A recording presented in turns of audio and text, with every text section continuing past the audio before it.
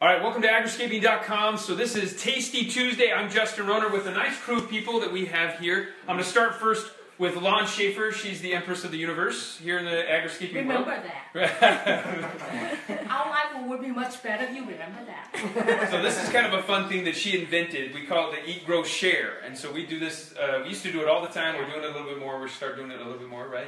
We will. When you come back. I'm not going into your station wagon and trying to cook out the road. I'm telling you that. Okay, fair enough. So tell us about what this is when we do the Eat, Grow, Share, and kind of what we have in front of us that we're going to be testing. Okay. And we'll talk about these guys. Okay, let's introduce everybody else. So, Darren Barney, one of our certified Agriscapers. So he's here in the Gilbert area and works valley-wide in the Phoenix area, one of our top guys.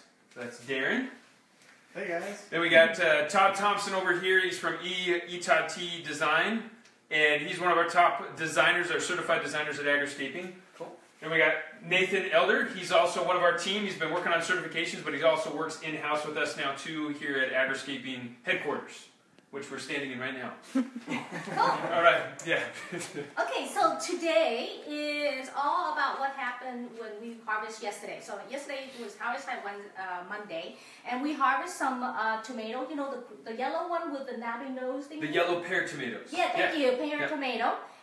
And then we have also eggplant. We had a lot of good eggplant back there. And by the way, today is the secret of how to recuperate bad eggplant. But anyway.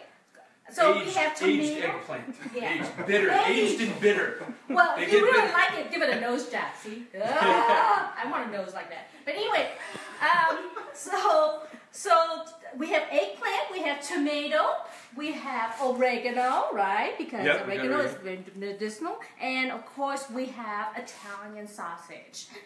Because, well, why not? Right? So, so onion. So this is a pasta dish that can be done very easily during the summer. And what I did is I just tossed the eggplant, onion, garlic. Gotta have garlic, bacon, and cheese in your kitchen. Everybody must have. Anyway, so we toss it all together with the olive oil and salt and pepper. And we put, and I don't like cook inside the house because it's the summer, right? It's so hot. So I put it onto the grill and roast it.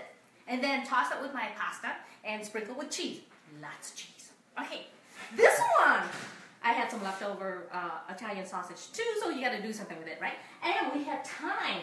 Yeah, time. Everybody needs more time. More time, right? So what I did is, we had squash. This is a pan squash. And then there was one that is a green long thingy that looks like a giant cucumber.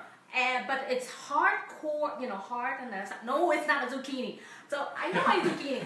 This one is a kabuka. I think that's what I'm Kabucha. There was one we got from one of my friends from India. He's one of our Fab Five families. He brought us a bunch of seeds that we've been growing for him and stuff, and so we tried that out, and that's what we're... Right. And the secret there is, this is very hard. So what you want to do is just pop it in the microwave for about 2 minutes for each thing, and it will get it softened enough so that you can cut through it easily and scoop out the inside.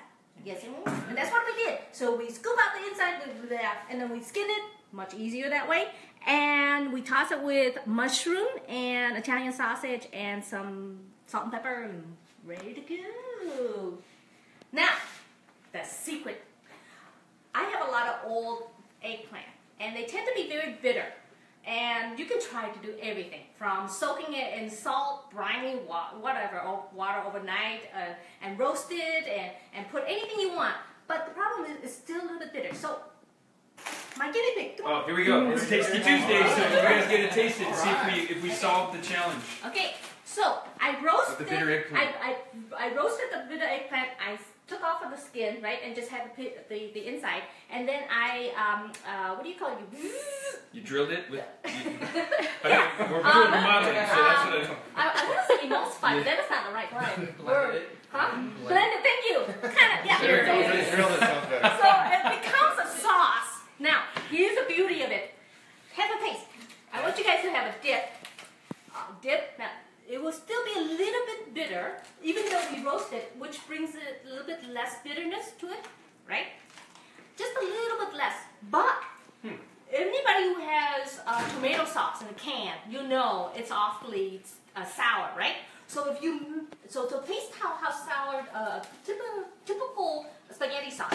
Go ahead and dip that. Okay. Now what you're gonna do is you can marry the two together, and it becomes a mellow sauce. Give it a try. Give it a try. Dig in, honey. Okay. See if the kids want to try too. Yeah. All right. Yep. Kids got to try too.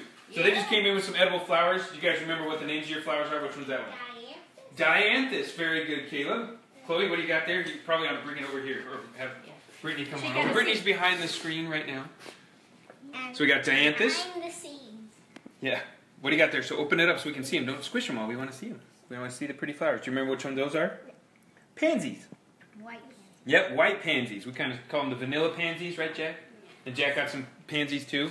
Very good. So good edible flowers. Well, we can put them on the table. You just make the table look pretty, and we'll be able to snack on them while we're eating. Cool. Very good. All right. So you guys want to try some of this too? So dip it into the combination eggplant Combo. slash tomato sauce. And you'll notice it mellows it out. The beauty of this is you can make it ahead of time, put it in your freezer whenever you're ready to do any spaghetti or pizza. This is a nice sauce to put over the pizza. And again, cheese. You can't go wrong with cheese. So throw on some cheese, bake it off. You got yourself some cool looking pizza.